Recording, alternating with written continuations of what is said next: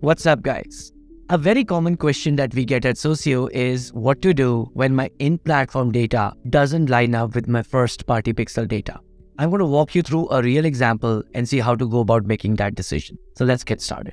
You can see in this example, Meta is reporting 2.55x ROAS and Socio is only attributing 0.56x ROAS. So that's almost like 5 times of what your first-party pixel is telling you.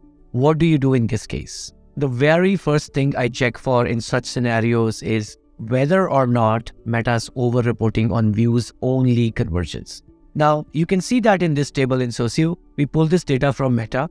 Views-only conversions are conversions where Meta showed your ad to someone, but they never really clicked on it. That conversion probably happened anyway. Sometimes Meta will over-report on this stat, and that is the cause of the discrepancy. In this case, however, that is not the case. So let's see what else we can look at. Next, I'll look at Socio's reported revenue on just a one-day click attribution window, and this is reported on an accrual basis. Now, if you don't know what that means, what accrual reporting is and why it's helpful, I highly recommend you watch this webinar that I did with Andrew Foxwell. It's available on our blog and it explains these concepts in very, very simple terms.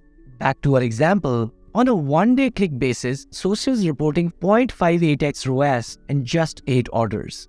What's worse is that our machine learning is predicting only 9% lift in revenue 28 days out.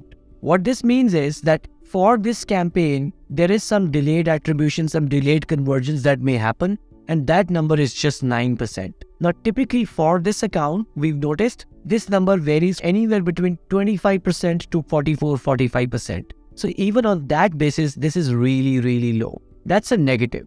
The next stat I look for is your new customer acquisition cost and your new customer AOV. And you can see in this case, we paid $210 to acquire a new customer, and they've on an average spent only $87 with us. So this is clearly not profitable for acquiring new customers.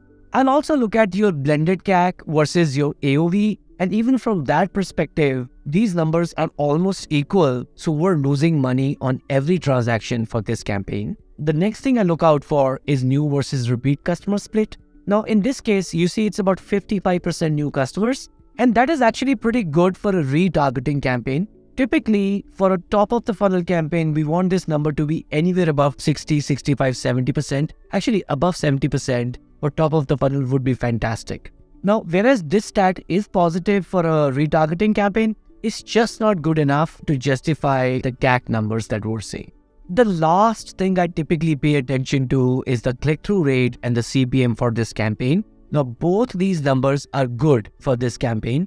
What I mean is that the click-through rate is above account average and the CPM is below account average, and that's what you want. And whereas that's positive, again, we're still losing money on per transaction basis. And finally, the decision just comes down to that. If you're losing money on every transaction and a new customer acquisition is not at all profitable, we should shut this campaign. And that is the right answer here. If you have similar questions about your store or any attribution related questions, please send them my way. I'll be happy to make a loom for you. Have a good day.